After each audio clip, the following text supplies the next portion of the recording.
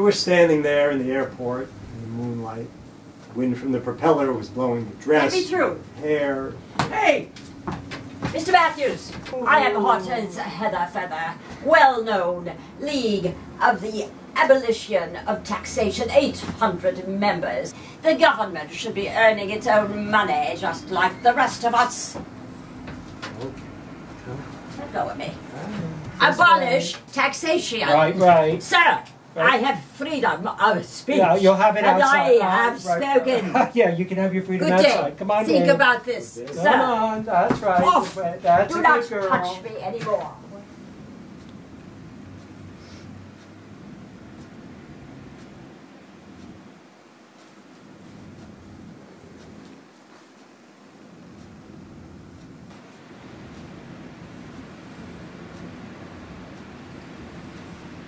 Yet.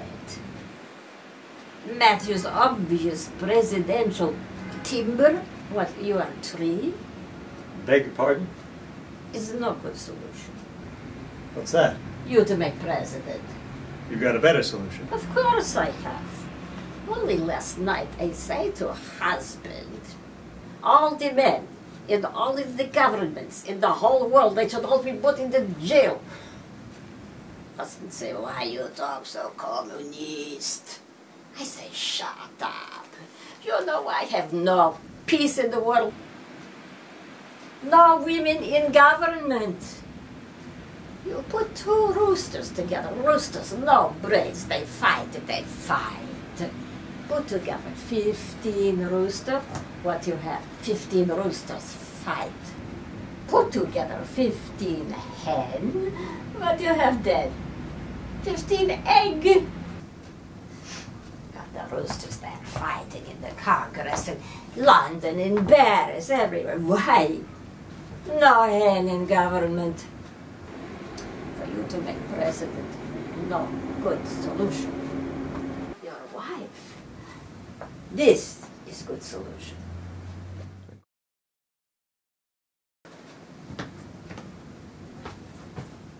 Good.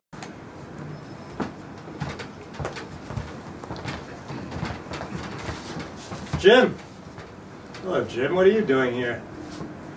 She thinks you should run for president. That is my solution. Oh, that's silly. No woman could ever run for president. She'd have to admit she was over 35.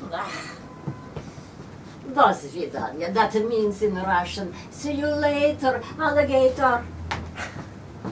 I turned on the radiator and I opened the windows and are you Grant Matthews? Let me shake your hand. Oh, that speech you made, it was just swell. It was the best speech that I ever heard. I'm so glad you're with us. Yeah, I've had this job a long time. I inherited it from my mother. I got 4 kids. It's kind of expensive these days, you know. With it. Anyway, you give a good speech. You give it to him tonight, Mr. Matthews. Oh, by the way, food's got onions. Mr. Matthews, I just wanted to tell you that all the gang down in the kitchen will be listening to you tonight. Oh, fine. Fine. You do that. Down there, they say that you are not one of those politicians. You're not, are you, Mr. Matthews? No, I'm not. I knew it. Well, you give it to him. You give it to him tonight, Mr. Matthews. Jim. Anybody home? Hello, Judge. I'm Spike McManus. Remember me? Indeed I do. It's a great pleasure seeing you again, sir. This is Mrs. Mack. How'd you do? Oh, Mrs. Matthews? Judge and Mrs. Alexander. It's a great honor to be here. And I sentence your husband to 4 years in the White House. And I think I can safely promise the votes of at least 5 southern states. In the election? I said southern states, ma'am. Republican Party, we only count as far as a convention. That reminds me, when I was a small boy, I used to... I'll see you later, Judge. It was a great honor meeting you, sir. Who is he? He's a newspaper man, a friend of my husband's. Oh, bourbon for you, Judge? You're in my mind. I think he can't read my mind. Sazerac, I believe. Lulabelle, your reputation's getting too well known. Do you know how to make a Sazerac? Yeah, I think so. Jeff, honey, if you only just think so, you better make that Sazerac. Yes, honey pie. I'm especially glad that you were able to come tonight, Mrs. Alexander. I'm afraid we women are going to be outnumbered tonight. Oh, I'm always outnumbered whenever I go out with my husband's Republican friends. I always tell my hostess that while Jeff is a Republican, I am a Democrat. Oh, but you can speak freely. There is nothing about this administration that you Republicans can say that's mean enough for us Democrats down south. Would you like a little martini? No. Just a thought. Hello, Grant. Hello. Where have you been? Buddy, sorry I'm late. Rehearsing your speeches? Go ahead. Nobody told me not to dress. On you, it looks good. Well, Judge. Grant, you're not going to drink that thing, are you? We're on the program, you know. Mary, you should know better than... This is Mrs. Alexander. Hello, Mrs. Alexander. How'd you do? Mr. Matthews, handsome, isn't he? You are the first good reason I ever saw to vote Republican. I told your wife I'm a Democrat.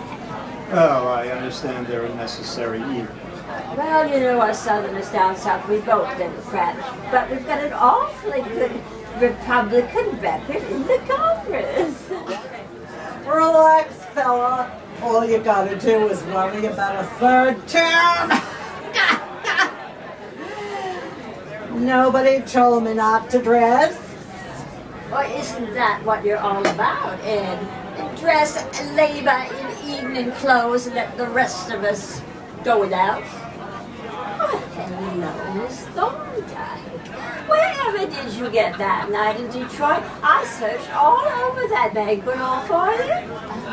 I didn't go to the banquet. Well, isn't that why you were in Detroit? To hear Grant's speech? Were you in Detroit when Grant and I were there, Kay? Well, you must have seen her, Mary. She was on her way up to your suite. No, I didn't see Kay in Detroit. You must have dropped in to talk to Grant about his big business speech.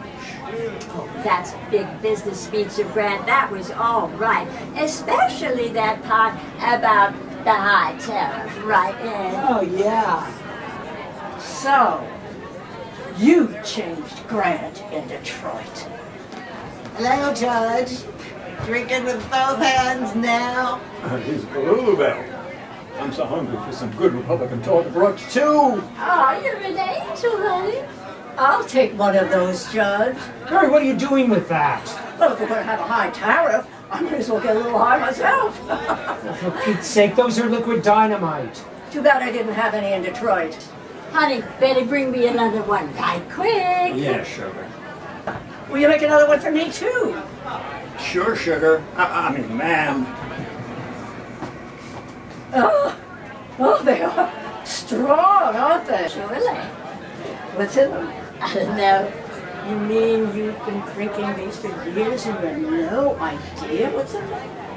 All I know is it makes you feel good. Well, I'm different from Grant.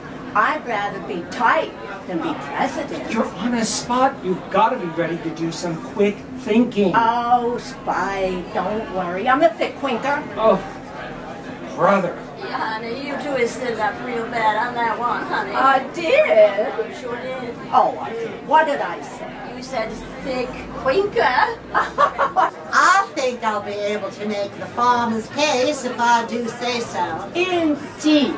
Who could speak for the farmer better than you, Mr. Louderback? Thank you, Mrs. Not Matthews. at all. Who else could make hay on the Capitol lobby? I thought that was funny too. I haven't enjoyed myself so much since you a long time.